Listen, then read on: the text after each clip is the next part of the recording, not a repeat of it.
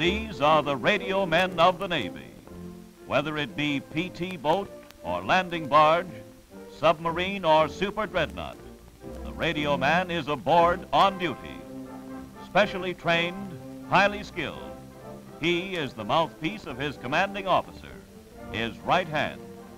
Without him, the ship is crippled, the fleet is paralyzed.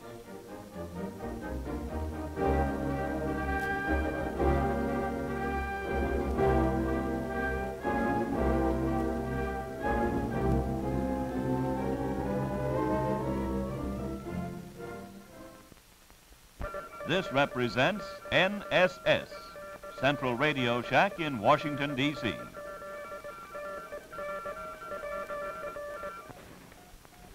It is the Navy's nerve center.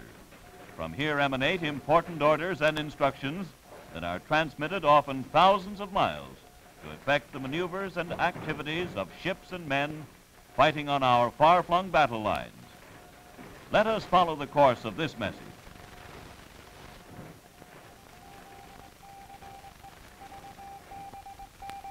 First, from Washington to San Francisco.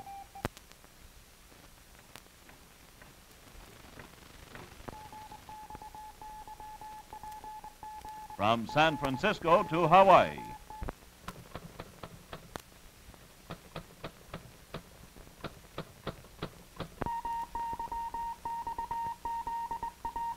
Hawaii to Guadalcanal.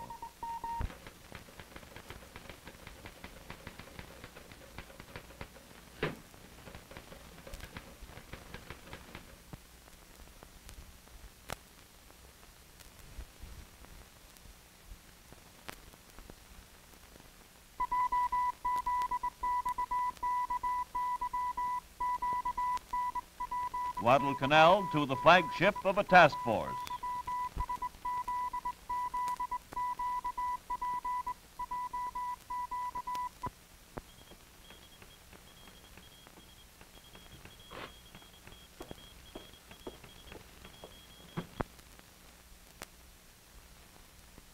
Message for you, sir.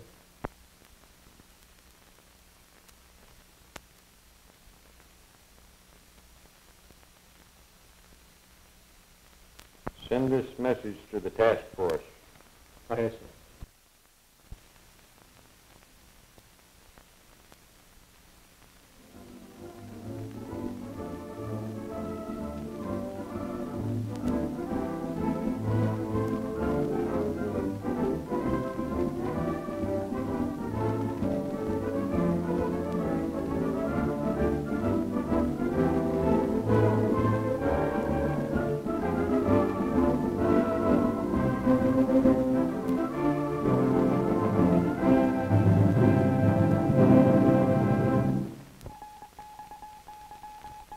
A short time later, 10,000 miles away from point of origin, those orders were executed. Responsible for correct transmission of that message was the skill of the radio man. Let's take a look at what goes into the training of a radio man.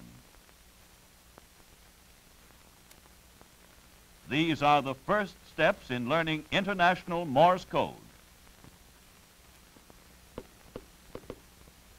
Queen.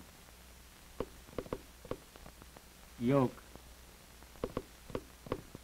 Peter. Charlie.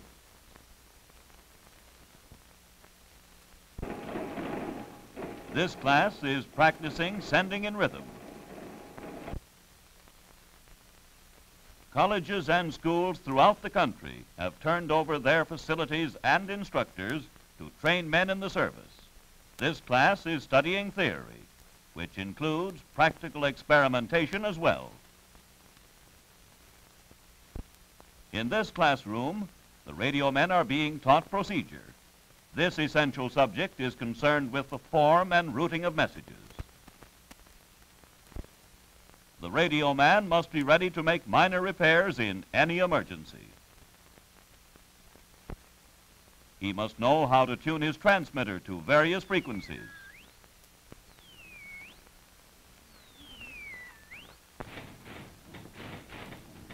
And, of course, learning to type correctly is highly important in the training of the radio man.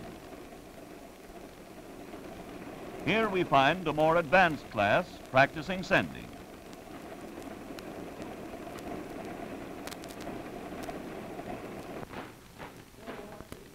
In this classroom, the students have now advanced to the point where they are receiving code on their typewriters.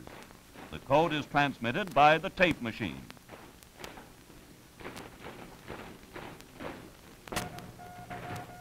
After preliminary training, the advanced students work in the radio shack, where code sending, receiving, typing, theory, and procedure are all coordinated to simulate actual conditions aboard ship. There, the instructor assumes the duties of the radio man on a division flagship. He is sending out orders to the rest of the division. Each of these men represents a ship in a division. They are standing regular radio watch.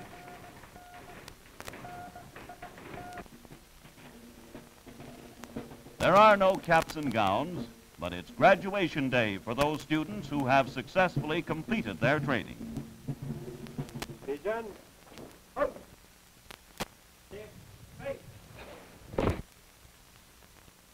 Pearson.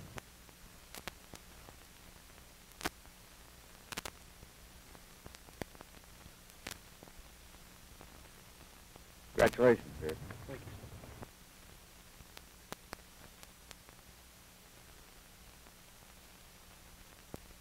you, sir. Baronelli.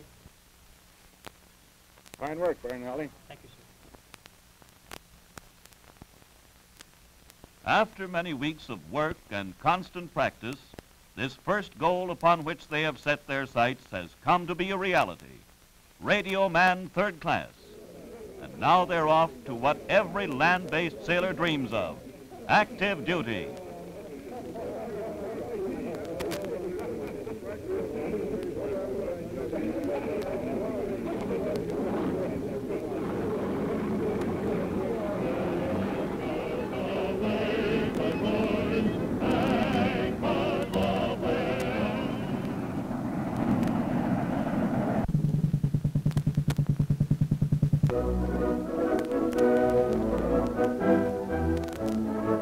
Vital to the security of the Navy, vital to the maintenance of its communications, vital to its effectiveness as a formidable striking power that will bring us to final victory, are these men who have earned the respect of both their officers and their shipmates.